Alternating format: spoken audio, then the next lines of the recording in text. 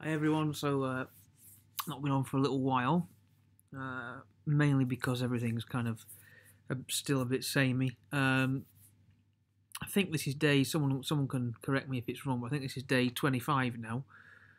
Had a had a couple of bad practice. One in particular where I just stopped practice sessions in the last couple of days.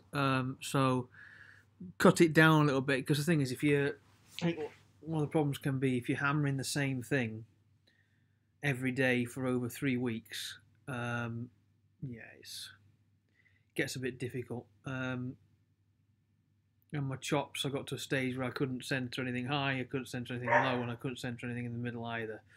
So I cut right back for a couple of days and just did half. One day just did a load of buzzing.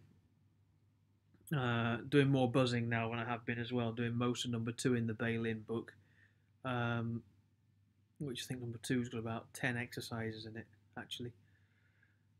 So yeah, but built back up today, and today was a lot better. So I think sometimes when the going starts to get really tough and it's frustrating, maybe the thing to do while you're building it up is just take it back for a day. That doesn't mean don't practice, because that is bad. You shouldn't not do anything, because you're just making it more difficult for yourself to get back in. And the whole point is that you go and do the span of the 100 days, and that's what gets you into shape. It's the fact that you're doing something every day which sorts things out.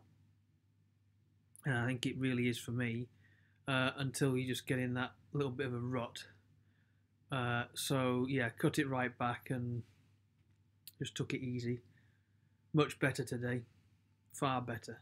So maybe that's the thing that you need to do, is just being careful and knowing when you've got to take a break or change.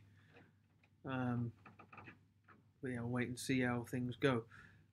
So yeah, if anyone else is having the same experience, comment on this, because it'll be interesting to know about all that kind of thing. If it's just me, or if it works for same for other people, or I don't know. Maybe I'm just weird. Well, we know I'm a bit weird anyway. But maybe my playing things are just a bit strange at the moment.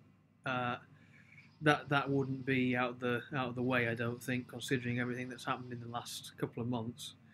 Can't remember it being like that before, but then again, never was out of this far out of shape before. So, but I'm starting to, get some decent things occasionally happening now, and enjoying little bits of things. The odd 2 notes before then the next 2 are absolutely terrible, or not what I want anyway.